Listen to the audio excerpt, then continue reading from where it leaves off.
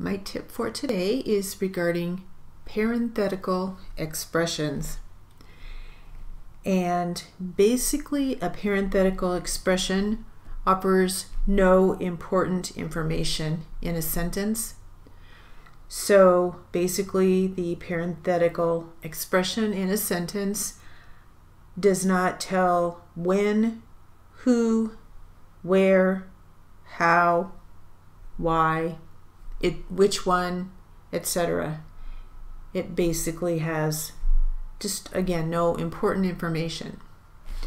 So if you have a parenthetical expression in the middle of a sentence or the end of a sentence that's basically interrupting the smooth flow of the sentence, you would use a comma or commas to set it off.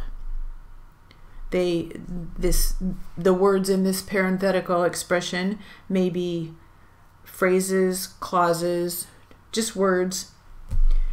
So here is an example of a parenthetical expression in a sentence.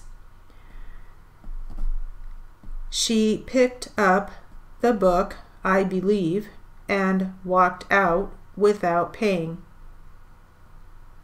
So you would punctuate that. She picked up the book, comma, I believe, comma, and walked out without paying. You could remove that I believe from the sentence, and the sentence would still be okay. She picked up the book and walked out without paying. Basically, that I believe is just a parenthetical expression. It doesn't really offer anything in the sentence. So you would, and it's interrupting the flow actually, so you would comma it off in that instance, that parenthetical expression. I hope that makes sense. Thank you.